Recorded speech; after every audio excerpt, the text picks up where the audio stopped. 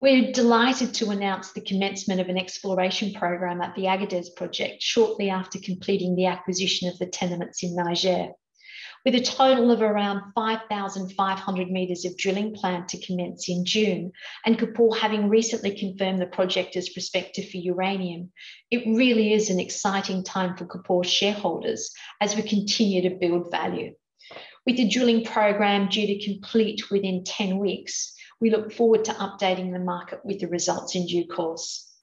I'd also like to take the opportunity to thank our shareholders for their continued support to date as we continue to capitalise on the shift towards carbon-free energy.